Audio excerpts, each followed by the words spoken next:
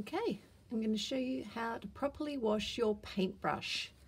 Now, when you turn the sink tap on, it's left to loose, right to tight.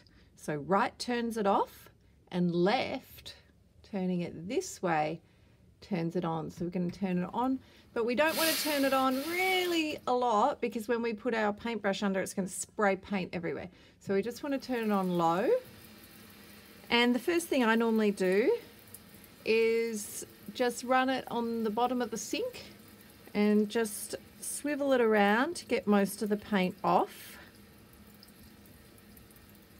And you can see that the water's gone from red to pink, and now it's running clear. And just to make sure that I've got all the paint off, I'm going to rub it in my hand and keep turning it over. I'm going to part the bristles and let the water run through. And I'm also can see some paint on the brush here, so I'm going to use my fingers to run up and just check the handle as well. Then I can turn to the right, so righty tight. And then I'm going to put my brush in this dish rack to dry.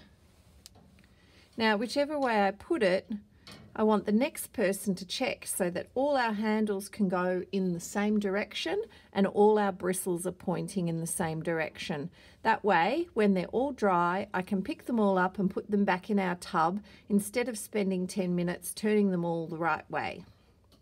So that's how you wash your paintbrush and leave it in the dish rack to dry. And then it'll be perfect for you to use next time, and the bristles won't be all crunchy and hard and full of paint. Good job.